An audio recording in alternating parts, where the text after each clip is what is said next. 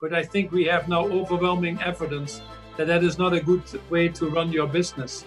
So a multi-stakeholder, longer-term model that has at its core a strong purpose to serve society is a model that I believe is long-term more successful and a tremendous business opportunity.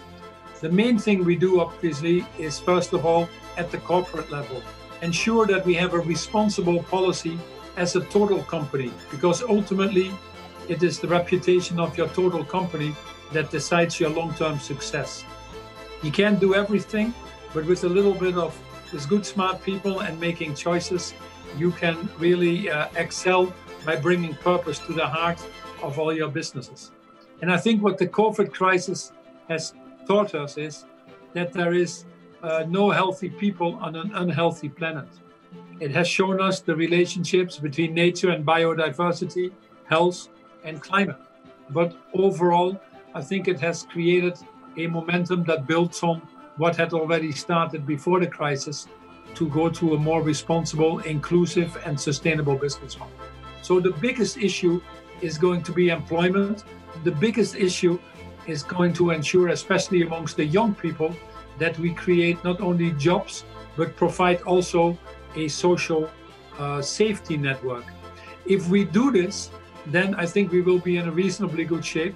If we don't do this, we risk that we get more polarization, populist governments, nationalism, and we risk actually moving into the wrong direction.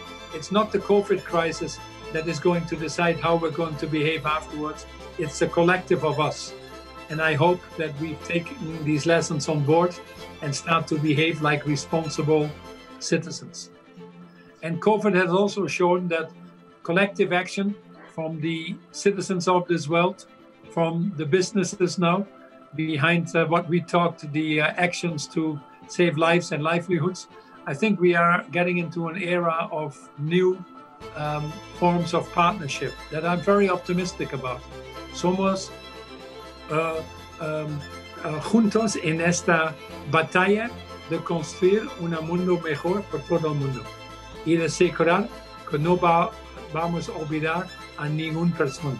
Y podemos hacerlo. Con nuestra fuerza juntos podemos cambiar el mundo